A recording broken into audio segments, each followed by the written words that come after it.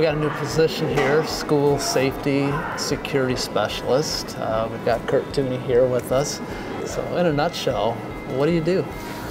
I am in charge of safety and security, as mentioned, but to make sure that kids are safe and that staff is safe and visitors within the district buildings. As a district, we say your kids are safe, and that's our #1 priority. And if we can assure parents of that by welcoming them and building relationships and making sure not only their psychological and mental well-being is taken care of, but also their physical safety while they're in our buildings. Yeah, it's all the things that are happening in the world right now. You send your kid to school, and some parents have not gotten their kids back home.